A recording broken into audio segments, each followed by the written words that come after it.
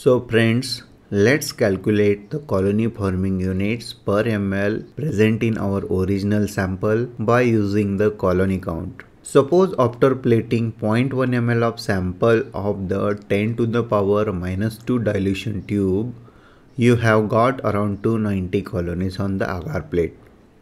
Then how to calculate the colony forming units per ml present in original sample? So we have to use the formula is colony forming units per ml is calculated by number of colonies multiplied by the dilution factor. So we have got around 290 colonies in 0.1 ml of sample plated on the agar plate, and the dilution factor of the tube number 2 is 10 power 2. So 290 into 10 power 2 colony forming units per 0.1 ml present. Then we have to convert this CFU per 0.1 ml into the CFU per ml. Then you have to multiply the CFU per 0.1 ml into 10. So it will become 290 into 10 power 3 CFU per ml. So there are 290 into 10 power 3 bacterial cells were present in 1 ml of the original sample.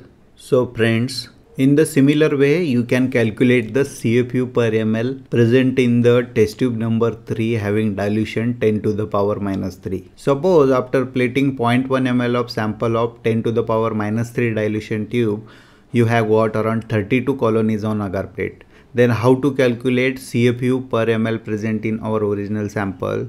By using the formula, colony forming units per ml is calculated by number of colonies multiplied by the dilution factor. So we have used 0.1 ml of sample for plating.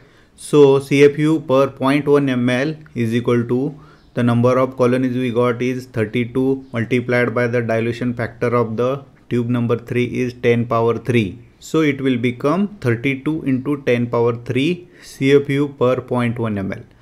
Then we have to convert CFU per 0.1 ml into CFU per ml. Then we just have to multiply CFU per 0.1 ml into 10. So it will get converted into CFU per ml. Let's multiply by 10. Then CFU per ml will become 32 into 10 power 3 multiplied by 10 is equal to 32 into 10 power 4 CFU per ml.